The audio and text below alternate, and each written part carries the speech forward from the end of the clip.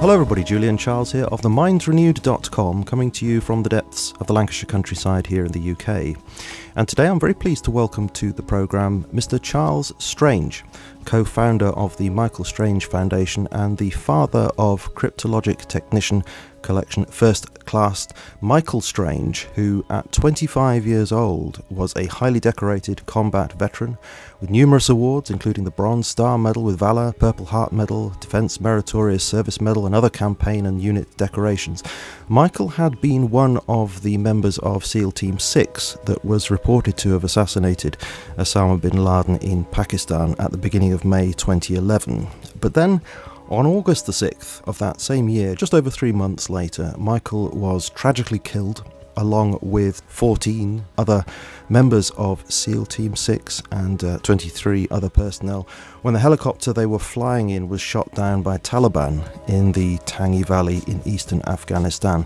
But there remain many serious questions about that day.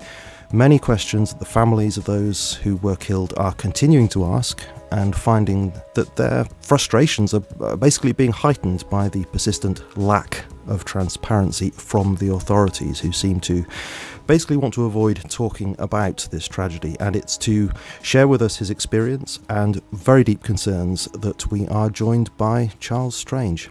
Charles, thanks very much for agreeing to come on the show. Thank you, Julian. Appreciate you helping us out, spreading the word about Extortion 17 and all the tragedy here. Help us maybe get some answers. Yeah, I really do hope so, and I thank you ever so much for coming on, because I said to you when I chatted to you briefly yesterday that, I was really moved by that speech that you gave at the press conference. You were talking about Michael. You were saying, what a brave chap he was, really talented, and these grave concerns that you have about what happened that day and all these non-answers that basically that you've been getting from the authorities. So, I'm very honoured that you are with us today, and I've got John Masseria to thank for linking us up. So thanks, John, for doing that. So could we start, Charles, with a kind of window into your background to kind of set the scene? Have you always lived in Philadelphia? Yes. We were born and raised right here in Philadelphia. The nickname for Philadelphia is the city of brotherly love.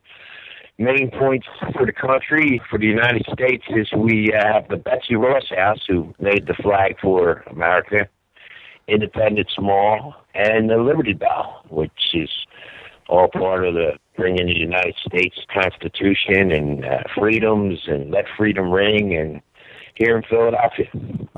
Is that the Sousa March, Liberty Bell? Is that talking about the Philadelphia Liberty Bell? Excuse me, I didn't hear you. Oh, there's a very famous piece of music by Sousa called Liberty Bell. Is that? I believe so, yes. And what do you do for a living then? I was a union construction worker for 17 years, and then I was working at a casino dealing cards, mini-bock, and blackjack, and some other things. And I used to own a recovery house for Alcoholics Anonymous and people with drug problems. I own my own little recovery house for quite a few years. Great work. And you're married to Mary, is that right? And is this your second marriage? Yes, Mary Ann. And Michael was one of, is it 4 children from your first marriage? Yes. And do you have any stepchildren as well? Yes, Andrew and Rachel. Mary has 2 and I have 4. And Michael, Charles, and Caitlin, and Carly. Carly's the youngest. And something like the Brady Bunch, I guess. Me and Michael's mother got divorced. I was single for a little while. I met this beautiful lady, as you've seen in the interview down in Washington, D.C. She's my rock. She helps me, ever since that worst day of my life, and my true love. Yeah, it helps you to ride the storm of the unimaginable, because quite honestly, sitting here, it is unimaginable, the idea of losing a child. So I have great respect for your speaking out about this and asking questions about it.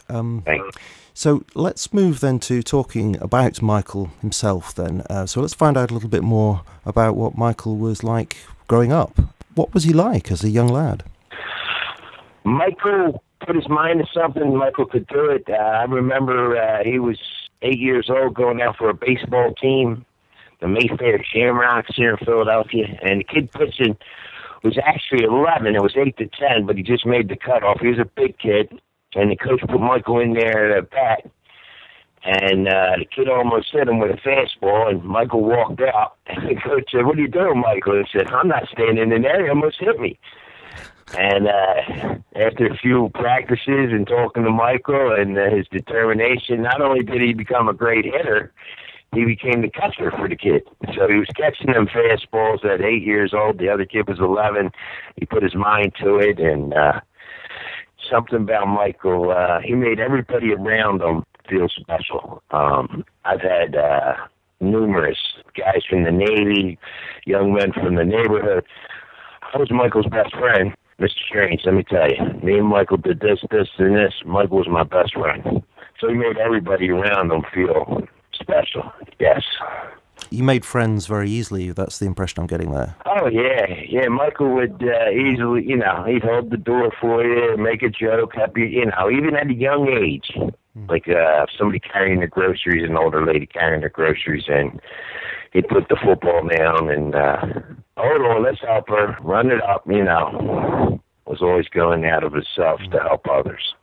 Must have been a very bright lad as well. I mean, he became a cryptologist, so I'm only guessing, but was he sort of very gifted in maths when he was at school?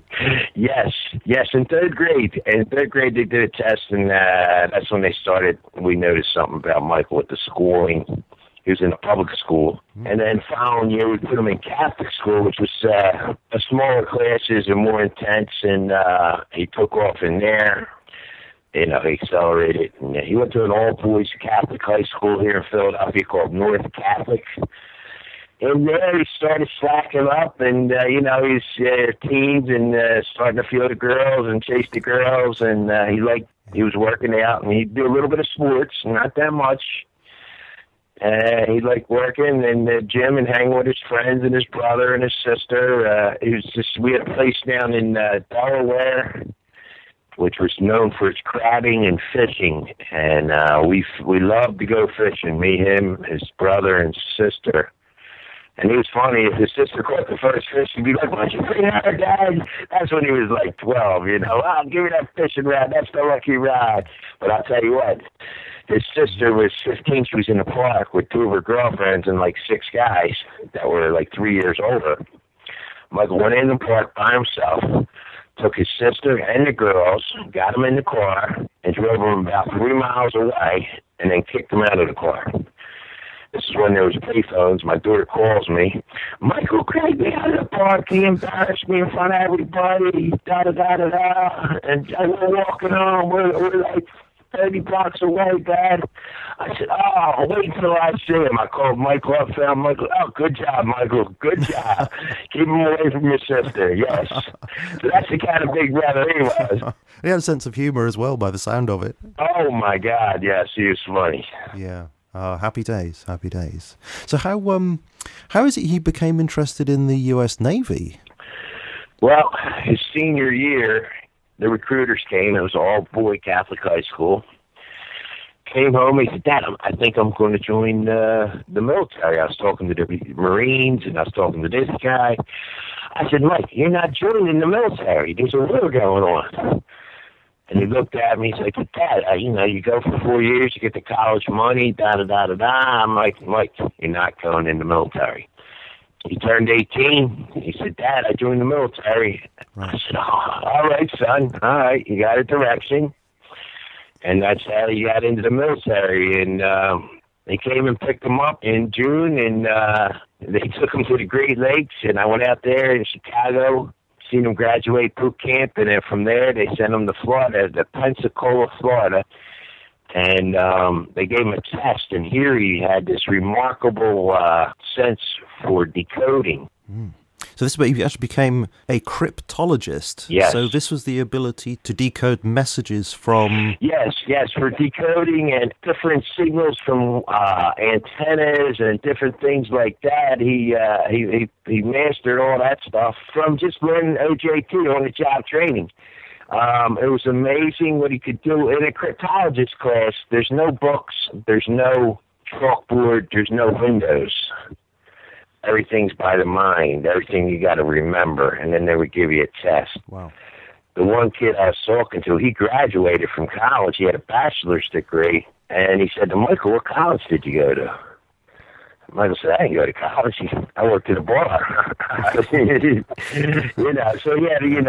would bust everybody's hump, and he took off for that. And he was naturally talented, yeah, by the sound of it. In an email that you sent to me, you said that he could intercept cell phone transmissions, he could break the Pashtun code for the day, and you said that he was able to locate where people were just by listening to things like streams and motorcycle engines and prayer calls and things like that. He'd had all this equipment for listening, but just by listening to those things he could locate where the enemy was. Is that right? Yes. He could figure out the password for the daily, for the bad guys, so in the Al-Qaeda and the Taliban, he could figure it out, and their location. And some of the guys were amazed, and the higher-ups never seen nothing like that. They just gave him the National Medal of Intelligence for, hold on, my wife's here for a second. They gave him the National Intelligence Medal of Valor.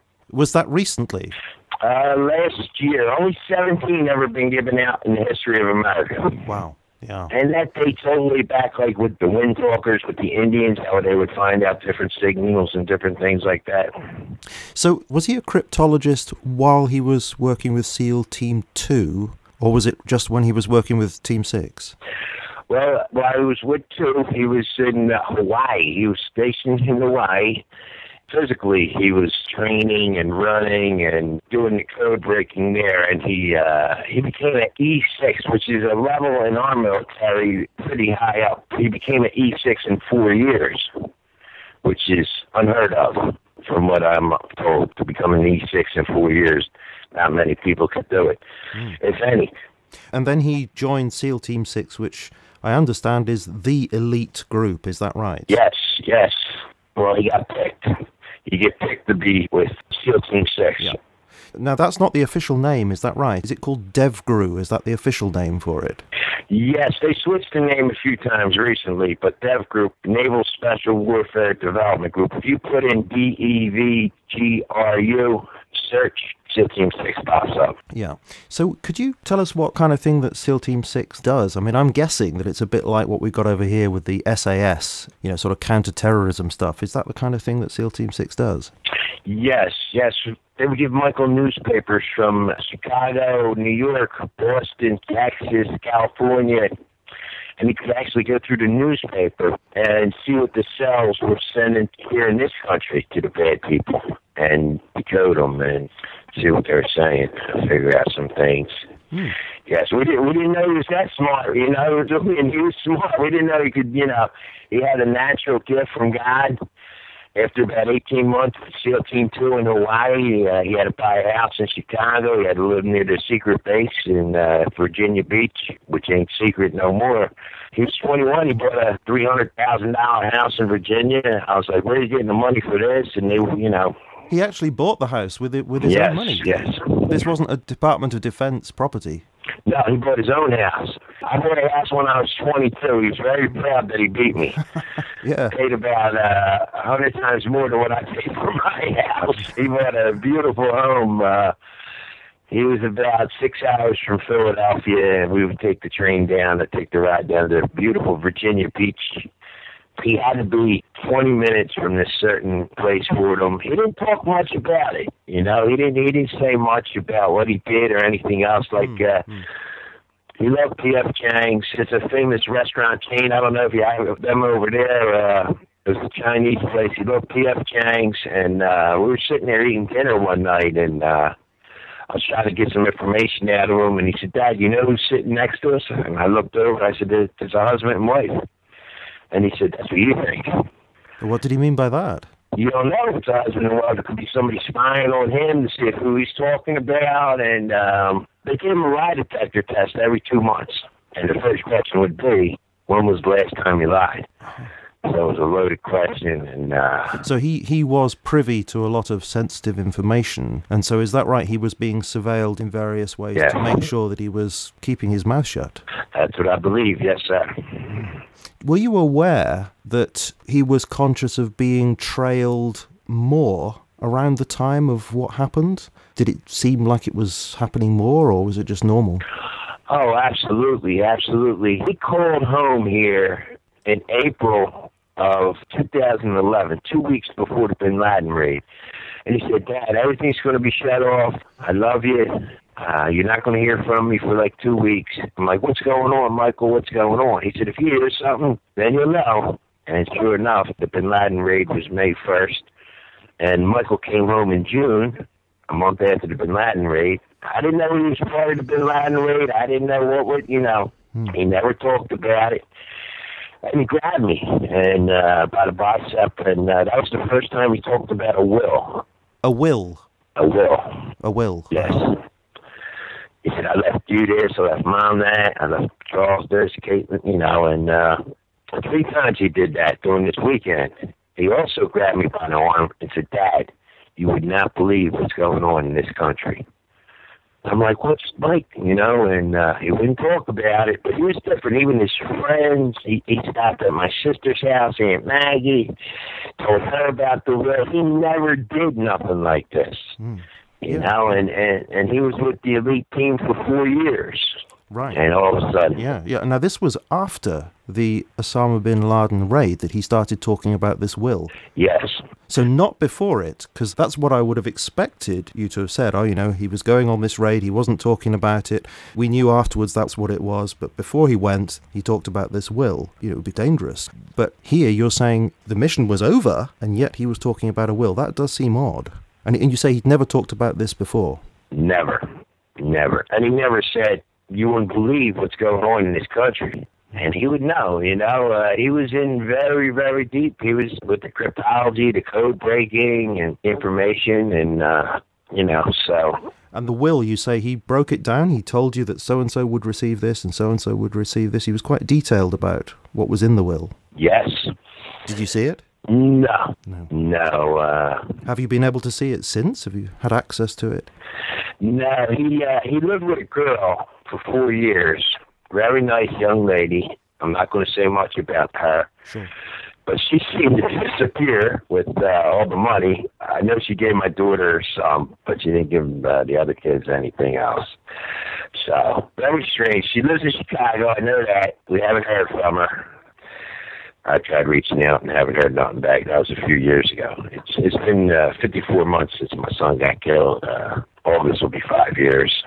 Do you know if anybody else, any of the other families talked about their sons saying, hey, I've got a will? Is this just Michael who was saying this, or were others saying it as well? Well, the one family from Florida, his son called and mentioned to erase everything from social media. Another guy said something else to his mom, but she was pretty devastated. She don't talk. They all knew something was going on with the leak. I mean, the one guy had all his family come down to Virginia, which he never did. Even his grandmom he made come down to say goodbye before they went on this last mission. So I think, you know, in my heart, I think they knew that there was corruption going on with our government, with the heroin that's coming to the United States, the money. Was it bin Laden? Wasn't bin Laden? Some people say it was. Some people say it wasn't. I do get emails here and there from the guy that says he killed bin Laden. Then I watched his interview on a television show, and the guy asking him if he killed bin Laden, and he waits about 3 seconds, and his answer was, I guess so. It was on a couple television shows here in the United States. You'd think you'd know for sure if you did it, wouldn't you? Yeah, not too many people that ugly as bin Laden. Can I ask you what you think, Charlie? Do you think that the Osama bin Laden raid was everything that we've been told it was?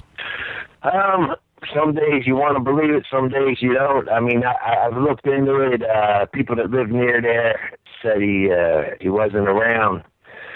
Some people say he's dead, and then you have the conspiracy people say he's making pizza in Chicago. You know, where Barack Hussein Obama's from. I mean, you know, you hear all kinds of things. You know, me, I'm more concerned what happened to my son, and he's 38 guys on that helicopter. You know, 8 Afghans were on that helicopter. They don't know the names of them people. You know, that was part of their story.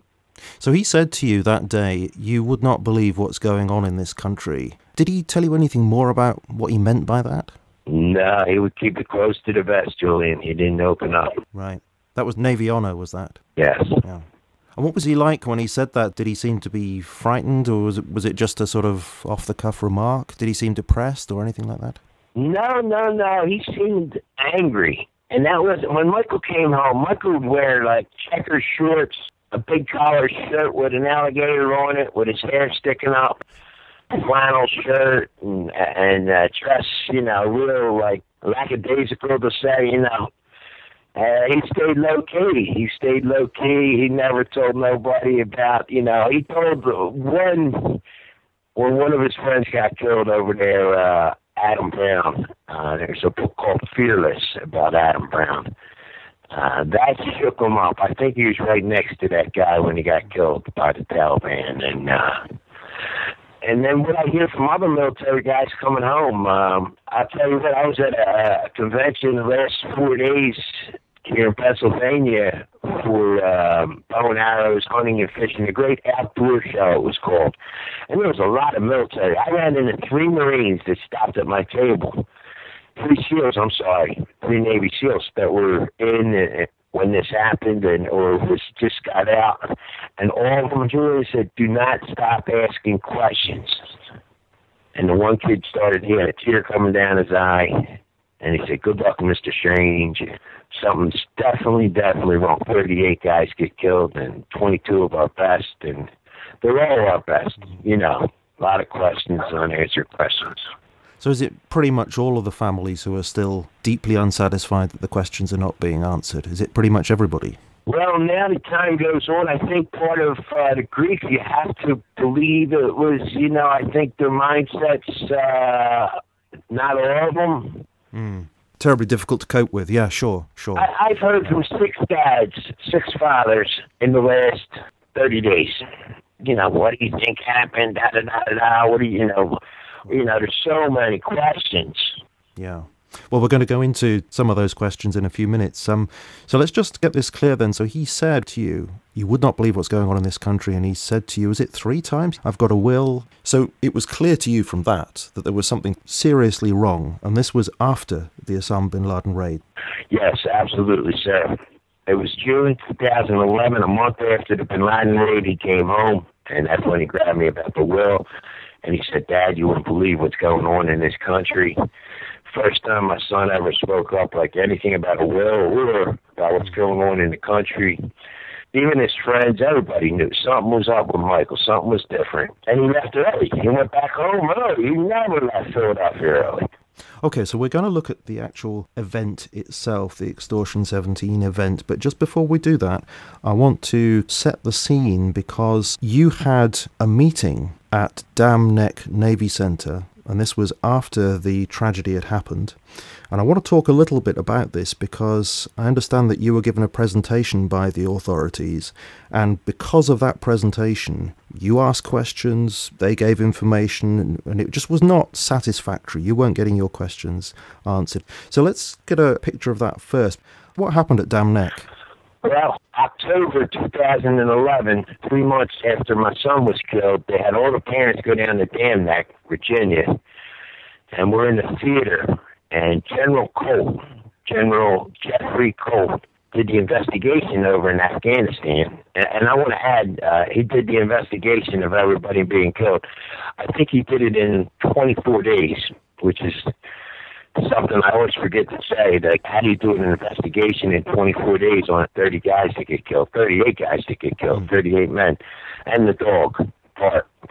So we're in Dam Neck, Virginia, in this theater, and Jeffrey calls in. There's some very 4-stars and 3-star admirals and generals there. There's some other young men, and we're in this theater, and he's telling us what happened. I raised my hand, and I said, can I have an after-action report?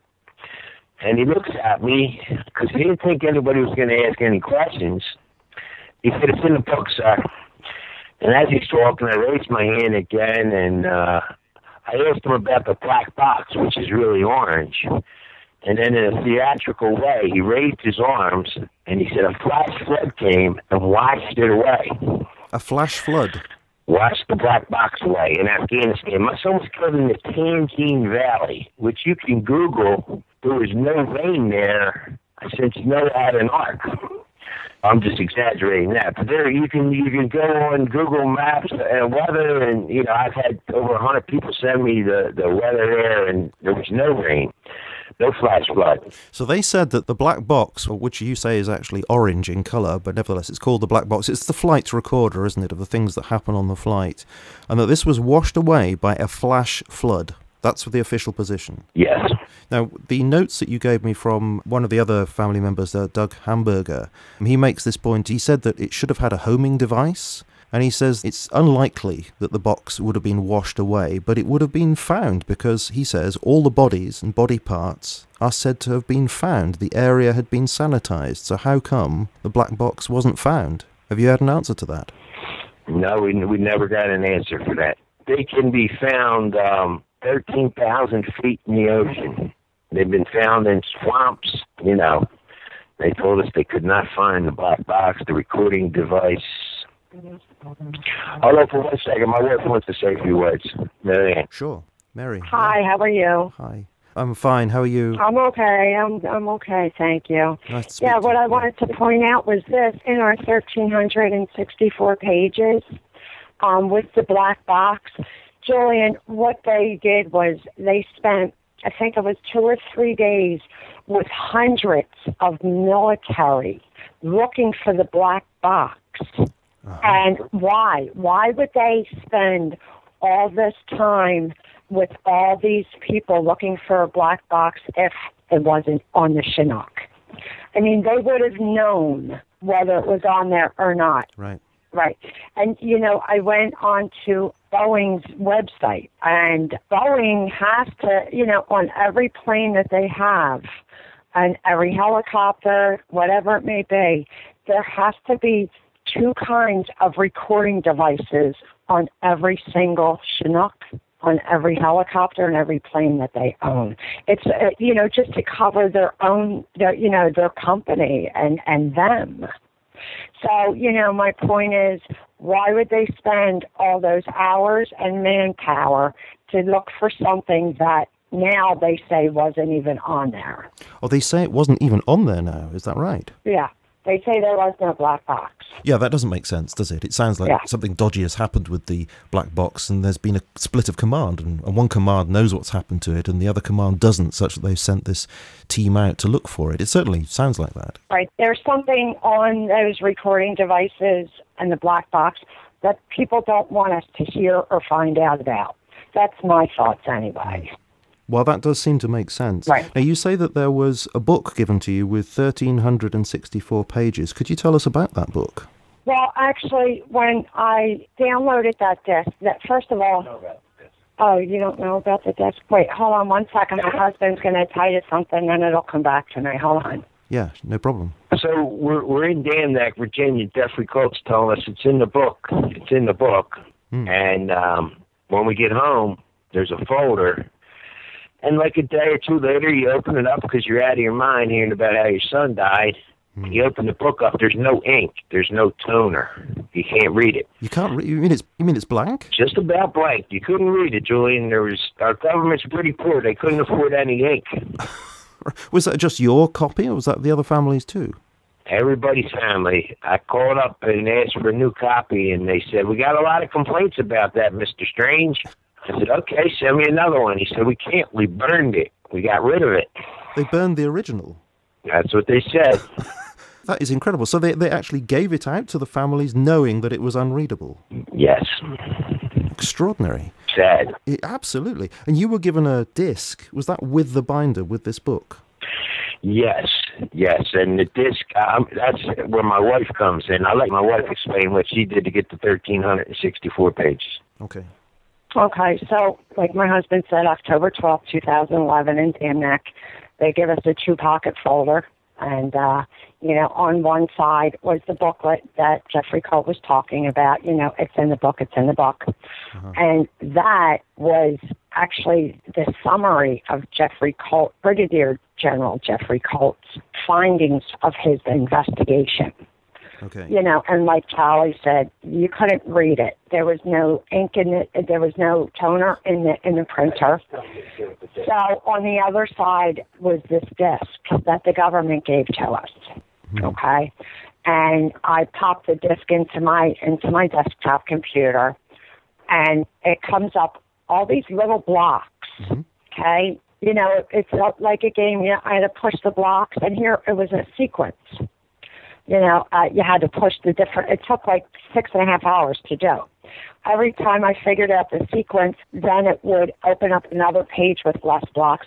Anyway, finally, I got to the 1,364 pages. And what we were reading on the internet was insane, so I decided to print it out. Like I said, it printed out 1,364 pages of Brigadier General Jeffrey Colt's investigation. And it's all sworn testimony. Well, I want to back up for a minute. When I put that disk in the computer, we come to find out it was encrypted with a virus. A virus that wasn't even out yet, that nobody has ever seen yet. And it sent all of our electronic information to a satellite. This is what our IT guy tells us. Our IT guy is ranked number 39 in the world. Okay, you know, and this is everything that he told us. So anyway, you know, so just get it clear. So the disk that you were given by the authorities had a virus on it. You're sure that it was on that disk? Absolutely, 1,000% sure. You know, I was the very first one to figure out the disk and to print it out.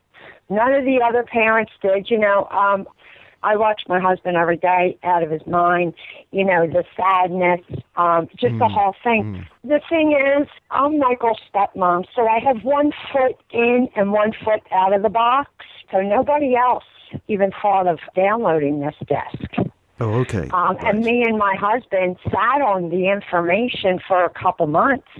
We didn't know who to trust, who to go to. This was pertinent information. It talked about man pads being there.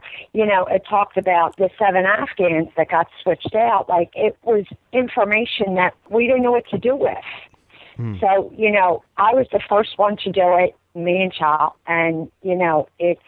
And it was difficult to do. I mean, it suggests that whoever designed the disc wanted to make it as awkward as possible to get hold of the information. Right, yeah. They said that the disc wasn't supposed to be in the folder. They were going to ask for it back, but they didn't want to raise any red flags. This is what they told one of the parents. It's all very weird, isn't it? Yeah, it is very, very weird. Right. Yeah. Well, how did you know it put a virus on your computer? What tipped you off to that? I'm going to let my husband explain that to you. Okay. And it was through our IT guy. So I'm going to give you back to Charles, Julian. Sure. Yeah. Hello? Hi. Hey. So my wife figures out the disc, and while she's figuring it out, I went on a weekend called Vets Journey Home. They help the guys that are coming home from war with PTSD, and the guy called me up and asked me to come down for a weekend with the men, and at first I said no, and he was persistent. It was a great experience, and while I was there, I met a guy named Dave S., who mentioned he worked on computers, and that was about it, and he was a nice guy. He was a Navy vet, and I got home, and the wife said, oh, our computer this, our computer that. I called this guy up. I meet on that weekend, and like my wife said, he's one of the best computer guys in the world, which I didn't know. And he tries to fix it from his house, but I have to drive it down south to where he lives, and I give him the computer. We're in his living room. He opens it up, and he goes, oh, my God, Charlie, what they have in here, they didn't even come out with yet. And it was 8numbers.gov, NSA, 12 numbers to the CIA, Central Intelligence in Maryland, and there was like quite a few of them. And he said, wow. And he documented this. And that's how we brought a case against the NSA here in America, the National Security Agency, which was collecting mass quantities of phone calls and going into people's computers here in this country. So was the computer behaving in a strange way? It was a blue screen. It wouldn't move. It got stuck. Our computer, we didn't have a webcam. Are you sitting down for this one? We didn't have a webcam, no camera on our computer. They took my wife's picture. She was sitting in front of the computer, and she was getting ready to do something. And I'm in the bedroom. I hear her scream. I'm like, what's the matter? I come running out, and I look at the computer, and it's a picture of my wife sitting in front of the computer. I said, oh, how'd you do that? She goes, they just took my picture. I said, oh, my God, how'd they do that? And then they warned FBI 20 years in prison for cyber da-da-da-da-da. I said, what the hell is this? All the televisions, ABC, NBC, all came to our place, our home here, did an interview on that about the NSA. And all their camera guys from the TV stations go, do you mind if I look at your computer? I'm like, go ahead, buddy. And they said they came through the wires somehow and took her picture because we don't have a camcorder or a camera on our computer. Bizarre. I mean, I have to say, I don't understand that at all. That is bizarre. But I mean, the picture I'm getting is that somebody really didn't want you to look into this. I mean, trying to scare you off. Oh, absolutely. Absolutely. I had a guy just when we were beginning come up to me and pull out his phone and he said, Mr. Strange, I can hear every conversation you have. I get every text message you have on this phone. I could be a block away. He goes, and you can walk up to me and I hit this button and you don't see nothing. I said, oh, yeah.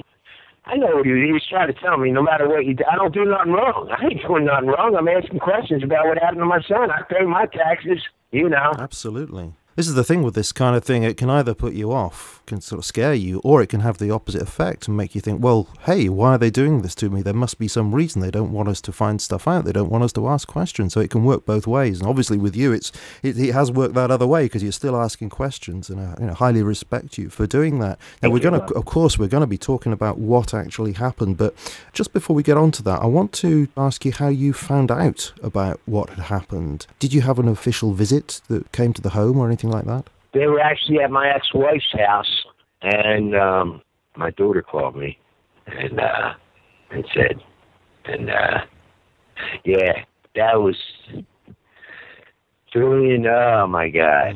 It's, you know, if you bury your mom and dad, you're supposed to. If you lose your wife or your husband, you're a widow. You bury a child, they don't even have a. What do you call that? You know, so that was the worst day of my life. And I went over there to my ex-wife's house. She only lives a few blocks from us. And there was 4 guys out in the street, and they didn't know what happened. They said, the poor young Navy guys, they're like, oh, there was a helicopter accident. They didn't even tell us the truth there. They told these young guys to tell us they don't know nothing. We didn't find out what happened. It was on television.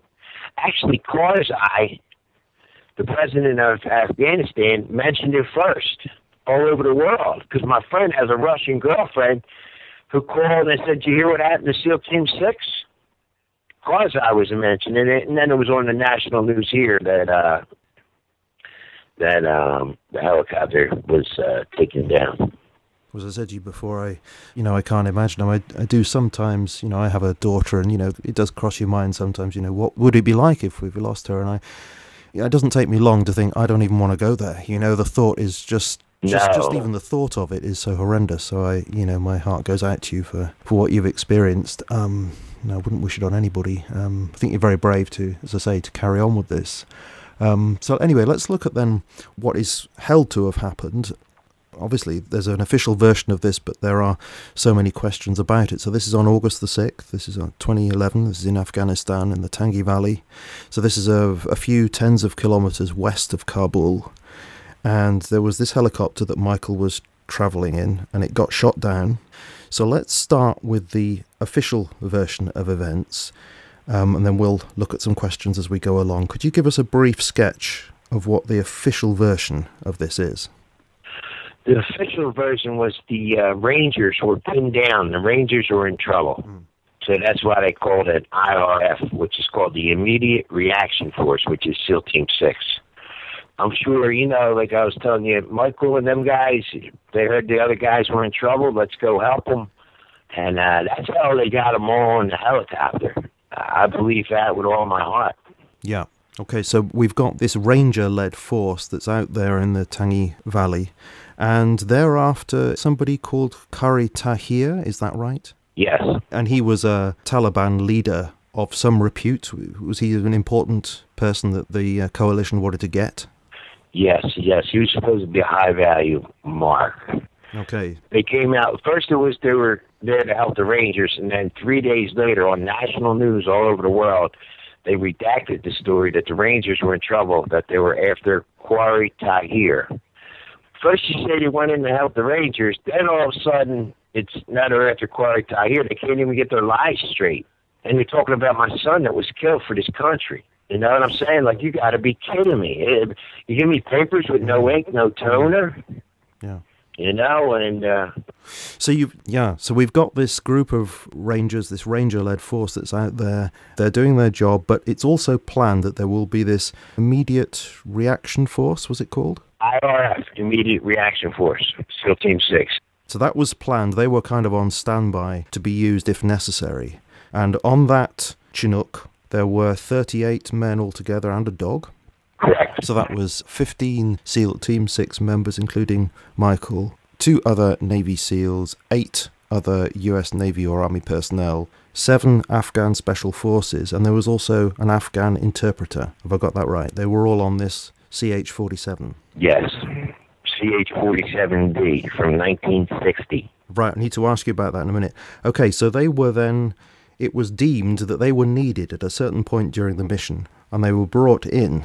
But there are several strange things that happened then, because you say that the 7 Afghans, the Special Forces, were swapped at the last minute. Have you received any information as to why those Afghans were swapped over? No. No information, no names. Nobody was questioned from the Afghan side. Just before the helicopter was ready to take off, the 7 Afghans that were on the helicopter got off, and 7 different ones got on. And were the Afghan military involved in General Colt's investigation at all? Were they part of that? No. But I do have the 1,300 pages in front of me, and no coincidence, I think God's working for us here. Mm-hmm. General Colt asked the IO, which I'm not sure what the IO stands for, some military term, was there a flight manifest? And J3 answers, J3 is JSOC, some part of Naval Special Warfare Development. J3 answers, yes, sir. And I'm sure you're aware of the 7 Afghan personnel that were not listed, but were on Extortion 17. But the bottom line is, and this is for any of your listeners want to look this up, it's JSOTF, CDR. But the bottom line is, we knew the total number that were on the aircraft. We knew the total number that we're trying to account for from the ground. So they knew there was 38 men on there and the dog, but they just didn't know the names. It's right here in black and white, right in front of me. I have like 12 pages in front of me here. So those Afghan military, they didn't know what the names were? They weren't on the flight manifest? No, they actually, one of the higher-up military guys told one of the family members they had to call the parents up of the Afghan military, and they call them back and tell them they had the wrong guys. Yep. How sad is that? I tell you, your kid's dead, and then, no, the wrong person. But what is going on here, right? What's your understanding of the purpose of this mission? You know, the bringing in of SEAL Team 6. What were they brought in to do? What was your understanding of that? Well, after the Rangers weren't in no trouble, and it says it like 5 or 6 times in my 1,300 pages, and they changed the story there after Quiet Tahir that they're going to get this high guy, one of bin Laden's higher up guys, and that's who they were going to get. But nothing makes sense because the Rangers were there. The Rangers actually caught some of the guys, not Quiet Tahir. Quiet Tahir, his guys moved to a different village because they knew SEAL Team 6 was coming. How did he know? It's in the paperwork. And have you had any answer why all the crew was put onto one helicopter? Because I understand there were, in fact, 2 Chinooks involved. Yes, there was another Chinook helicopter behind them, empty. All they had was the flight crew. Why would you put everybody in one helicopter? I'm from the, streets of Philadelphia here. You don't walk down the same dark alley, you know what I mean? In some neighborhoods, you go around or you go outside. It's common sense. Whoever made this call, I would love to just talk to them. I would love to see their bank account. I'd love to see it. Like Jeffrey Colt, we can't get a hold of him. He got promoted after he did this briefing and this horse and pony show. He got promoted. He's now Brigadier General Jeffrey Colt, But I believe he will, he'll have to answer to the big guy at the end. We'll have to answer at the end, I believe. Yeah. So this Chinook goes in. We'll talk about what cover or lack of cover that was involved. Anyway, the Chinook goes in, and then it gets picked off by some Taliban. Can you describe what happened there? Yes. They're all in this Chinook, and they're going into the Tianjin Valley. Now, they're not going to let them get out where the Rangers got out. The Rangers were left 5 miles away. They didn't go into the Tianjin Valley, the Rangers. But they're sending SEAL Team 6 in this giant Chinook, where there's 3 buildings, and it's pitch dark. It even mentions the night vision goggles weren't working, they said, for our guys, but the night vision goggles were working for the Taliban, because the Taliban were along a tree line. They said like 50 of them, 50 to 100. They had motorcycles, RPGs, man pads, AK-47s, walkie-talkies, cell phones. It's all in the 1,300 pages. They're under these trees. And then on the tower, there was 3 guys. They actually call in and ask about the guys on the tower. They said they called the Afghan administration. And the Afghan administration came back and said they were hanging crops at 2 o'clock in the morning. And these were the guys who actually shot it down, is that right? Well, that's what we assume. We assume it was one of them. It could have been closer. It could have been somebody from under the trees. If it was a man pad, it could have been a man pad's a heat-seeking missile, which means anywhere the engine is or the propellers, that's where it's going. But they were 50 feet from landing. The other thing, and I don't talk about much after this weekend and talking to some of these men where I was, about all the IEDs. There was IEDs, explosives, around the buildings. Traps all around, Julian. I never usually talk about that, but it's in the paperwork. They found like 14 IEDs all in this area. So if the guys would have got out of the helicopter when they were running, they would have been hitting the IEDs. Or if more people came in to help, they would have been hitting the IEDs. Jeffrey Colt told us it was a lucky shot. I couldn't believe he would use that terminology with 60 parents that lost their kids. Yeah. A lucky shot it would have been if they missed. Yeah, absolutely. I was asked to sit down when I went a little crazy when he used that terminology too. And you got to be kidding me. Yeah. Sounds like he opens his mouth before he thinks, doesn't it? Yeah. So you say that the Afghan authorities were called up about these men who were on that building. Was that in real time? Was that as it was happening that they were called up to ask, who are these people? Yes. They were told they're just hanging crops, don't worry about them, kind of thing? Yes. Now, what kind of backup was there for these 2 helicopters going in? Because my understanding from the notes you gave me from Doug Hamburger was that there should have been support from a drone, there should have been support from a fighter helicopter of some sort. What was provided? Yes, there should have been. There was the AC-130 fighter ship, which is pretty powerful. I wasn't in the military, and everything you hear me say is from the 1,300 pages, and what I read is from them. They were moved. The 2 that were supposed to be guarding the Chinooks were moved to another area. I don't understand. They knew the Tianjin Valley was hot, was the Taliban headquarters. So who sent them right into the hotbed? They must have known all the Taliban were under the trees. It's in the paperwork and on the roof and in the front. It was like the Taliban set up a triangle and sent the Chinook right into the middle into the pitch dark. Why would you send them right into... Who did this? Who did this to these men? Who did this to my son? This is... And nobody answers. Nobody, 38 guys died, and they said it was a lucky shot. I mean, come on. There's something wrong here. And nobody's taking accountability. I've talked to the President of the United States here, Barack Hussein Obama, and the helicopter was only 50 feet in the air. I don't know if one of them 7 Afghans had a vest bomb on or what happened on there. So many questions. And then I think that they give you so many questions, they could do a thing called PSYOPs, to keep you looking over here, looking over there. After it happens, we buried Michael in Arlington with 18 of the guys got buried there. Then they had us up in New York City, all the parents, meeting a Hollywood guy and thanking us for our son's service. Then they took us 2 months later. They take you to Virginia Beach. They do a big thing there with your son's pictures, giant. Then 10 months later, they had us back in Arlington Cemetery for to bury the rest of the remains. So what they're doing, I look back now, is look over here, look how we're honoring you. Look what we're doing over here, we're honoring you. Look over here, they keep you going, your brain, and you bury a child, you're out of your mind anyway. And it's still today, I walk into a store and I'll be okay, and then I'll see a kid or I think of Michael and I get real sad. I'm like, oh my God. Yeah, so all this is kind of putting you into a daze, I guess, where it's difficult to bring all this information together. I mean, when you sent me that thing from Doug Hamburger, he had about 4 main questions to do with the kind of safety protocols that didn't seem to be followed. Let me just go through these 4 to see if I've got the picture right here. So he says that there was a pre-assault fire request made, but that was denied, and that really should have been there to draw attention away from the approach of this helicopter. Well, that was not allowed. Is that your understanding? Yes, rules of engagement. And then, as we've already said, there was this protocol to have a couple of Apache helicopters, a C-130 gunship, and a drone all kind of stacked above the Chinook.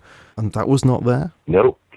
And he also says that the camera on the drone was not working. Is that right as well? He said all 3 cameras had a glitch in them.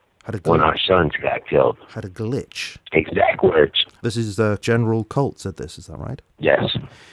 He also says that the landing area was not inspected properly. He says, why didn't the 2 Apaches inspect the landing zone in good time? That was protocol.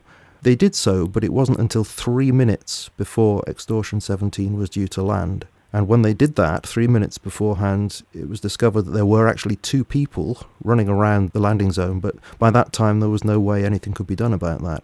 Is that your understanding, that it was left to the last 3 minutes? Yes, and there was an understanding that there was a call for the 3-minute call, and the 1-minute call, and a lot of time elapsed. They didn't even know what helicopter got hit, the guys that were in Bagram Air Force Base in Afghanistan.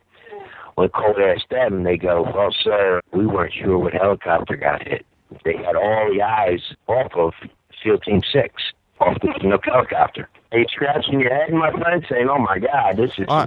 I'm trying to piece this together, and I cannot. I'm saying to you now, I cannot piece this together. There are so many questions and loose ends here that, I think it's appalling that you're not getting answers to these questions. I mean, one of the things that Doug Hamburger says here is that, about this glitch business and that the camera was off on the drone.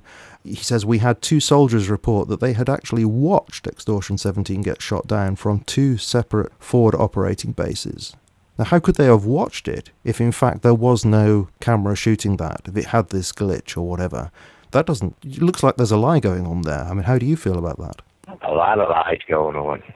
A lot of staging and psyops and look over here and, they give you so much information. And I've been thinking lately, the last few months, like, wow, I look at these 1,364 pages and, they always had us looking inside through the window. They never let us get inside. They never let us sit at the table. And the one time that they did let me sit at the table, they didn't read none of the pages.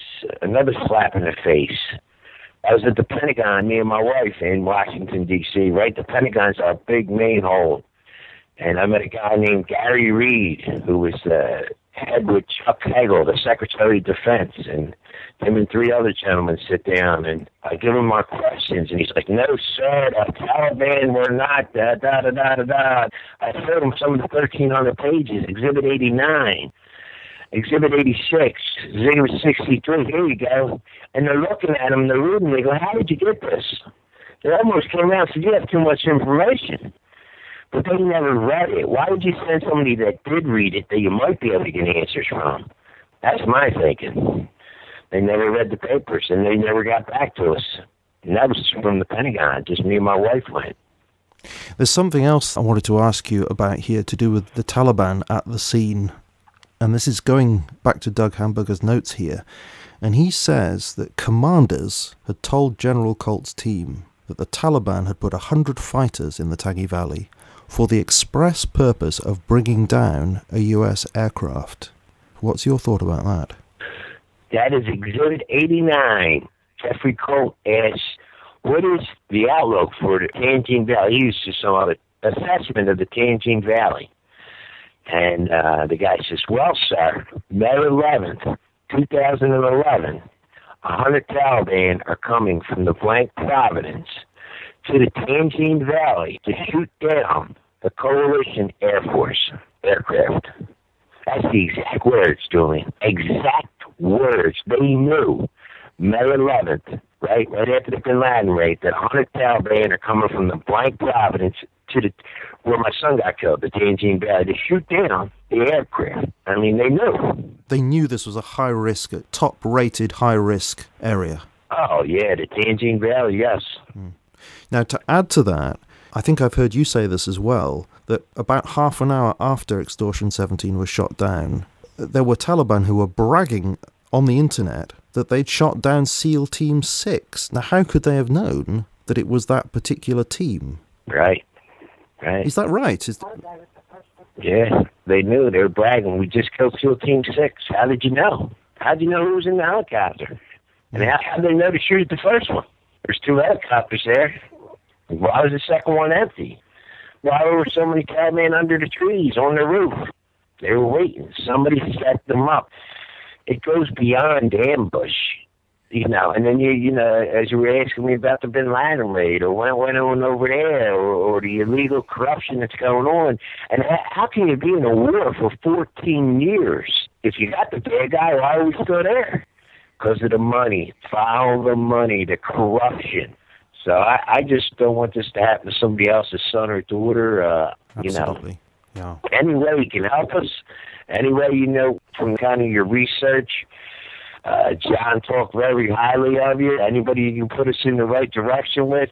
We've been to Washington, D.C., me and my wife 30 times. We've been there with Larry Clayton, who is our lawyer. We had other parents. We had press conferences. We've been in the paper. The NSA tapped my phone and my computer for asking questions. We won 3 cases against the National Security Agency. And you still don't have nobody held accountable. The frustration is the anger, Yeah. My son is gone. My son won't be here for Christmas again. His brother will be sad. We'll talk about Michael, and then you look around and you go, what happened? 25 years old. It wasn't a car accident. He didn't get shot. It wasn't an IED. And then they lied. They lied about my son. Did they lie about my son? They said the helicopter blew up 3 times. Got hit with an RPG. It was a ball fire. 4 months after my son died, I called up over in the United States. That's where all the bodies come in. And I asked for the autopsy report. They sent me the autopsy report. And my wife said, you're not looking at it. You're not looking at it. I read the papers. They gave us a disc, a whistleblower. She said, my son on the disc. Julian, he wasn't burned at all. He wasn't burned? He wasn't burned. You could look at him, you could see the hair on his arms. And yet when I read Jeffrey Colt's memorandum, it says that the helicopter was immediately engulfed in a large fireball, and it dropped in less than 5 seconds after being hit. So how could he not have been burned? Yeah. What's going on there? Yeah. A lot of questions. Yeah. A lot of questions. And no answers still. No.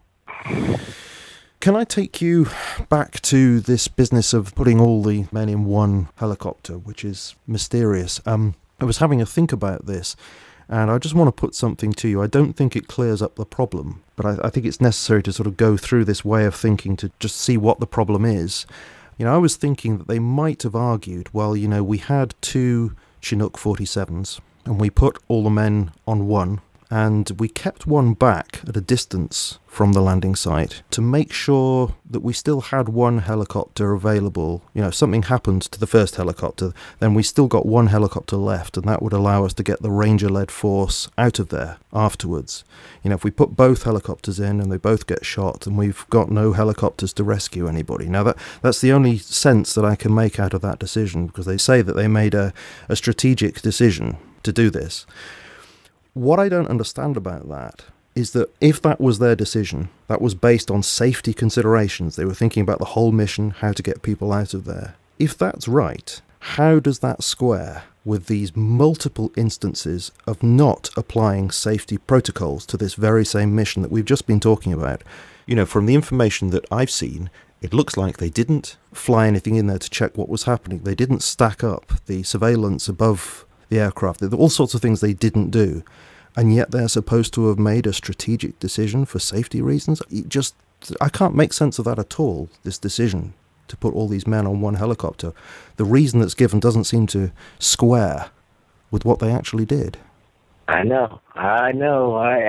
It sounds like a design more than an operation. It sounds, because you're talking May 11th.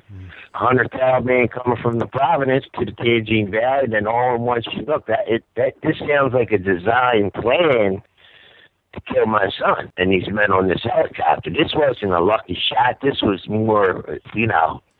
And then people say, oh, it was a trade-off. Bin Laden for SEAL Team 6. It was this for that. It wasn't Bin Laden. That's why they got killed. You hear all kinds of things, you know. Uh-huh. Let's just take those two then. So one idea is that this could have been a trade-off. So is the idea there that it was a trade with the Taliban to say, look, you give us Osama bin Laden and then we'll let you have the team that got Osama bin Laden? Is that the idea? Well, our president, it was before the election for his second term, and he wasn't doing too good. He was like 30% with the people in the United States. And then the whole story about killing Osama bin Laden, which he announced, his toll went up to 62% in favor of the United States people, and he slid in for a second term as president. Mm-hmm. He announced it. Joe Biden, our vice president, announced it 3 days after the bin Laden raid and made a public statement at the Ritz-Carlton in Delaware. Our elite Navy SEAL team just killed bin Laden. And he would tell anybody that would listen, which also, you know, put a tag on our son's backs because nobody ever heard of SEAL Team 6. Mm. And Leon Panetta, he was the head of Secretary of Defense. He brought people over to make that movie Zero Dark 30 down to wherever, you know, SEAL Team 6 guys live. So all protocols and SOP, special operation procedures, were broken. It was definitely a design, and you wouldn't think, here's the question you get. They wouldn't kill our own guys. They wouldn't kill our own guys, right? Would they? Well, now you're talking millions and billions of dollars. You're talking national security. You talk about heroin coming in. You're talking about money to Karzai. Karzai is so corrupt. He's out now. But I've met men that were over there and talked about skids of money we would give them people and billions of dollars. And, you know, there's so much. And how do we stop it? How do you stop these people? Yeah, well, we actually talk about this quite a bit on the show, that generally speaking, we're quite happy to believe that these kinds of things could have happened in Nazi Germany, you know, but we think, oh, well, it couldn't have happened in our own countries. And yet there's almost a kind of racism about that, isn't it? You know, we're all human beings. These kinds of horrific things can happen in any country once you get a corrupt system in place. So I think these days we do have to acknowledge that the unthinkable has to be thinkable within our own countries. I think that's just being realistic. I have to say I don't personally find the idea of the trade-off particularly believable, because I don't understand why, you know, if they made some kind of deal and then they got Osama bin Laden, why would they then have gone through with the deal? Why wouldn't they have just said, okay, we've got him now, we're not going to honour our part of the deal, you can't have our SEAL Team 6. I just don't see why they would have gone through with the deal at all. That's just the way I think about it. It doesn't seem to make sense to me. Right. And I also find it difficult, I mean, I don't know what you think, but I find it difficult to believe that this was just a Taliban thing. I don't know, say there was some Afghan that tipped off what was going to happen, and then, you know, the Taliban did it, and there's no insider thing on the US side. I find that really difficult to accept because of all the protocol that wasn't followed. You know, if those safety protocols should have happened, that really suggests heavily that there was somebody on the inside, on the US military side, who was doing this. Absolutely. Yeah. Absolutely. One of them 3- and 4-star generals and admirals absolutely had something to do with it. I'm 100% sure about that. It wasn't just Taliban. I'll even go with our administration. Somebody knew. They knew to set everything up. After my son got killed, it was the biggest chain of command in the history of America. All these 4-star admirals and generals got moved. August 2011, after August 6th, after my son gets killed, all of a sudden David Petraeus becomes the head of the CIA. And then Benghazi happens 10 months later. All of a sudden, General McRaven, who's planned the bin Laden raid, he's a hero, right? But anyway, he's teaching school at Texas for $800,000 a year. He got himself a nice job, making millions of dollars. All after August 6, 2011. Admiral Mullen, McRaven, Petraeus, Ibis gets moved. These are all 4-stars, sir. Yeah. So obviously, nobody can say for sure, but we're trying to make some kind of sense out of this. And we had quite some time ago an interview with Dr. Paul Craig Roberts, and he was trying to make sense of it as well. And we were talking about the Osama bin Laden raid, and he didn't buy the official story of that. I've had difficulty accepting that right from when it was first reported. So many problems with it, so many implausible things about it. And you're talking about the corruption, the drug trade that's over there as well. And putting this all together, do you think it's a plausible hypothesis to go with that Michael and the others knew something really fishy about the raid, that it didn't happen as we were told, or something really dodgy about it, and also knew about corruption, with drug trade and stuff? And is it possible, do you think, that, people wanted them shut up? I believe so. And I think back when me and him were in P.F. Chang's, and he said, Dad, look at the people next to you. I said, the husband and wife. He goes, that's what you think. So somebody's following him or checking on him, and questions, the lie detector test every 2 months. And then grabbed me talking about that. You wouldn't believe what's going on in this country. And the bin Laden raid, whether it was or wasn't, these guys, I know my son, Catholic school for 12 years, the conscience and all these guys to help people out, But to get set up, there's definitely cooperation from some of these, our government and the Taliban. It certainly looks that way. So I believe they're ready to talk. I really do. I think some of these guys on SEAL Team 6 said enough's enough. I know my son, for him to grab me, Julian, to say, Dad, you wouldn't believe what's going on in this country. In this country. It's like he wanted to tell you something but wasn't quite ready to say it. Yeah. That's how it feels. I told him not to go. Yeah. I'm so sorry for you. I really am. Really am. And you met Obama, and you spoke to him, and you asked him, and he said he was going to look into this. What happened with that? Well, that was August 2011. All the bodies are coming into Dover. We're in a hangar waiting for our sons to come in. Obama comes up to me, puts his hands on my shoulders, and he says, Michael changed the way America lives. And I grabbed Mr. President by the shoulders. I said, I don't need to know about my son. I need to know what happened.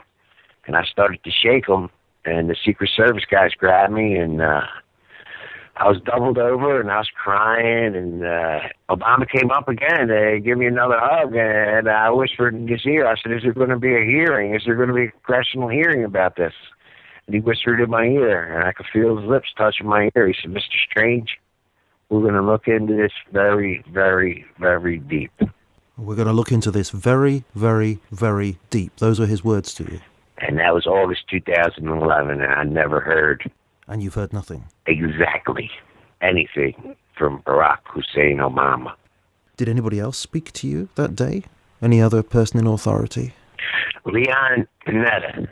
Wow. About 15 minutes later, while we're in the hangar waiting, he came up to me, shook my hand, Michael, great this, Michael this, and he goes, I'm going to ask the same questions as you, Mr. Strange. And then I threw the F word out a few times, and I said, you're the Secretary of Defense, you could ask the same questions as me. And then the Secret Service guys took me outside with a bottle of water, and smoked a few cigarettes, and walked. I had to walk before I strangled somebody.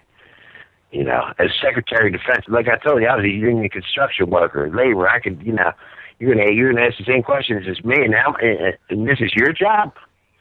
Was that all part of the psyops, Julian? You know what I mean? Like to throw you off. It's crazy, it's sad, it's angry, it's your emotions go, and. So this was at Dover, was that right? When the bodies were coming in? Yeah, all the bodies come into Dover, Delaware. So you've not had answers. They've persistently blanked you, basically. But the families have been trying some sort of congressional routes, haven't you, to get answers. Can you tell us about what you've actually pursued and what's happened with that? Well, from knocking on the doors, we filed FOIA Acts, Freedom of Information Acts, trying to get some things from Karzai, the Afghan government, our own Navy. Everything's top classified. We filed probably like 20 different, our lawyer, Larry Clayman, had been shut down. And then Jason, a congressman from Utah, Jason Chavez, who's on our Armed Service Committee in Washington, D.C., he took an interest. He was going to get us a congressional inquiry and try to get us some answers. And we had 24 of the parents writing questions, which means 48 of the parents wrote in questions. And we were going to have the military people sit down there, and the moms and dads, we were going to go up and ask them our questions, and that would, help us with the grief and get some closure.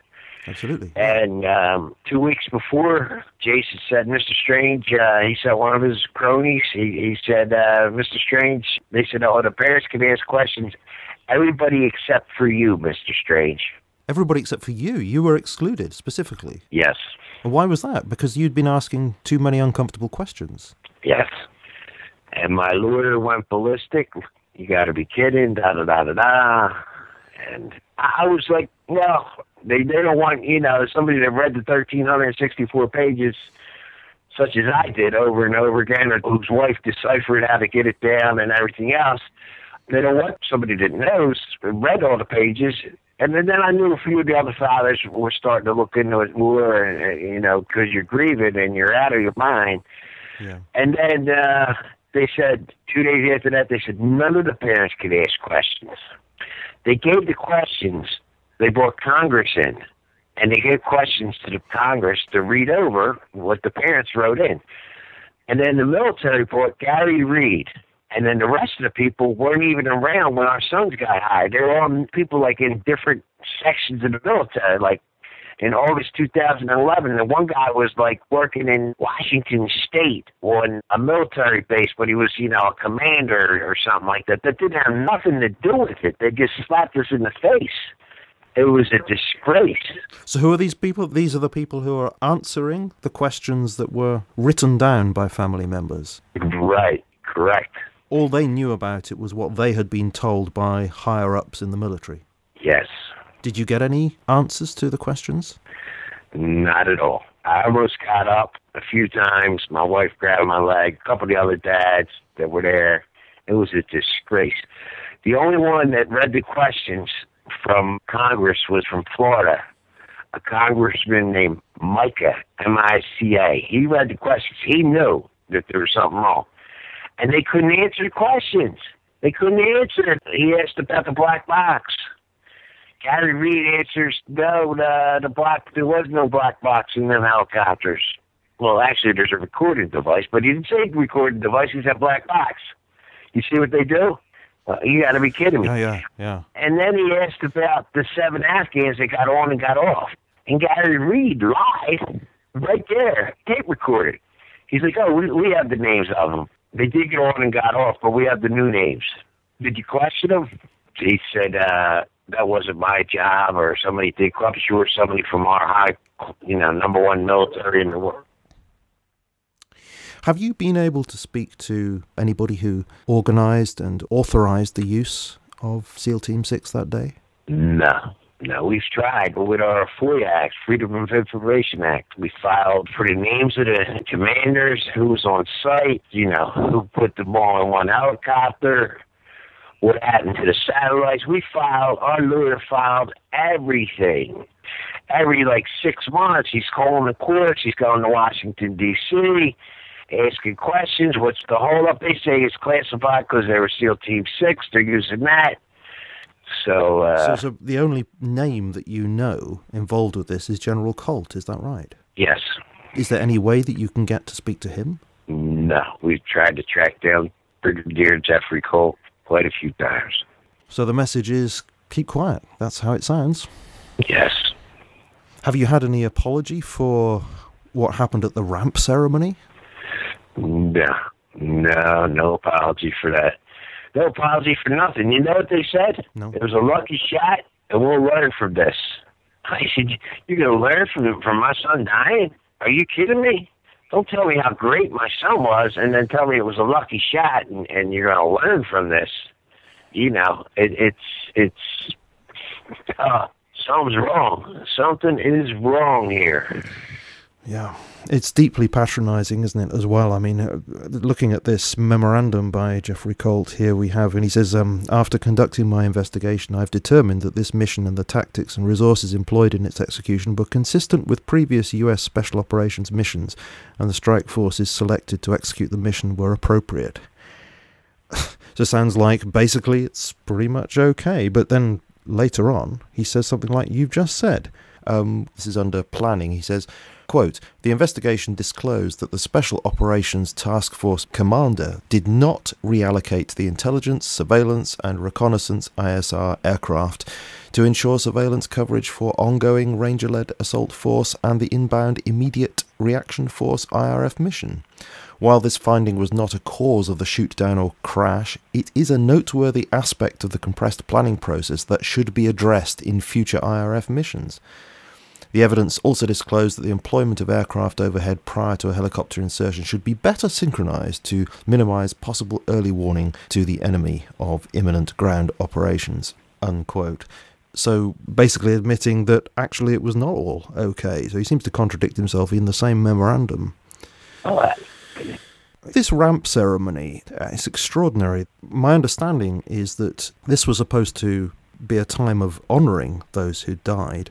Presumably also the Afghan crew, presumably that's why the Imam was allowed to speak. But by the sound of it, nobody checked out what he was going to say. Another slap in the face. The Imam damned our sons to hell. We had translators and different people look at this tape. One of the other parents received the tape from somebody that was in the Navy, dropped it off at his doorstep. Yeah, and nothing ever said about that, and nothing said about Extortion 17, the biggest loss of life in the Iraq and Afghan war, and the biggest loss of life in the history of America. 22 guys from the Dev Group, and nothing ever, nobody held accountable. Nobody held accountable. No apologies, nobody accountable. The message you're getting is just keep quiet. As you say, it's just insult after insult. I find the whole story absolutely astonishing and really disturbing. As I said, at the beginning of the interview, I do very much respect you both for the work that you're doing and carrying on talking about this and insisting that there must be answers to this and making more and more people aware of this. And it is my hope that I share with you that, as more and more people do become aware of this, there will be a possibility one day of some of these questions finding an answer. I do very much hope so. And of course, as part of that, just as part of it, you have set up the Michael Strange Foundation. But my understanding is that that's broader than simply asking questions, isn't it? You're actually helping people in a very practical way through that. Can you tell us what you do with the foundation? With our foundation, I bring in the moms and dads that lost somebody in the Iraq and Afghan war. We raise some money. We have a couple fundraisers. And we go to a nice place, nice hotel with accommodations. We get a couple big rooms, board rooms, and we bring a grief counselor for the 5 stages of grief.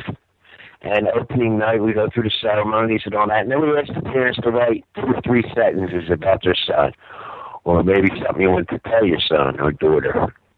We ask the parents to stand up, introduce themselves and talk. And everybody was shy at first. And eventually, by the end of the weekend, and this is how I know God's working through us and our sons and our spirits, is the parents are raising their hand and say, Joey used to do this, and I would say, Michael used to do that, and you meet other parents, and it's part of the healing. Something happens when you write something out and then you talk about it, I believe. And the kinship, it's called a gold star. Anybody that lost a son or a daughter or a husband or a wife in war, or a brother or sister, you're a gold star family. You don't want to be a gold star family. And so we bring these moms and dads in for a weekend to try to help each other.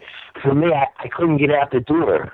A few months after it happened, I was going to go food shopping, and I was going to do this, and I get to the front door, and I couldn't open the door. I would just sit there and think about Michael, and I get real sad, and then everything that happened, and finally I talked to another dad that his son died 2 years previous, and he was going through things, and I felt better talking to him, and I realized, I said, I got to meet this guy. He lived in Pennsylvania, too. And I met him for a cup of coffee, and we were talking. And I said, we have to bring more people in. So I started the Michael Strange Foundation, and we've done one a year. We bring in an average of about 30 to 40 parents. It's usually 2 or 3 nights, 4 days, and we help each other. We help each other, How many families would you say have been helped through the foundation now? We've probably close to 100 parents through, somewhere around there for a weekend. In the last one, we actually had some sisters over 20 years old. We had 4 sisters and 2 brothers, all over 20. And you know what the one sister said, Julian? She said, everybody comes up to the sisters, how's your mom and dad? She said, how about me? He was my brother. And that really made me start thinking about my other children and how I have to go on in their feelings. My other son, Chaz, I said, how you doing? He's like, I'm all right, Dad. I'm all right, because the kids worry about the parents. And I said, how you really doing, son? He said, Dad, I lived in the same room with him for 18 years. He had a lady named Christine Koch. Her son was blown up by the Taliban. And she had a 25-year-old daughter.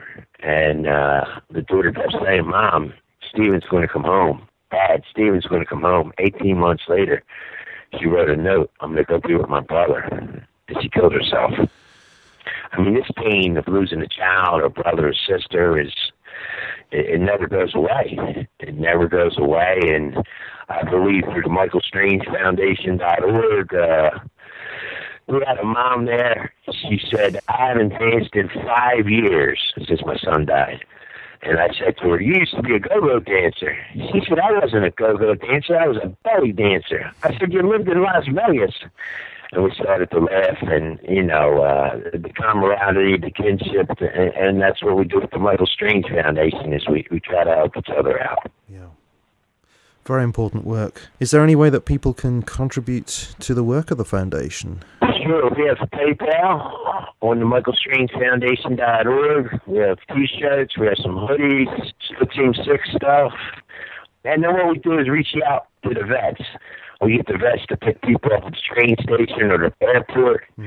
Then we pay for the hotel and the food, and because people don't understand. I buried my father. I buried my cousin. I buried close friends. You bury a child, you're burying a piece of your heart. You made them. So that's what we do with the Michael Strange Foundation.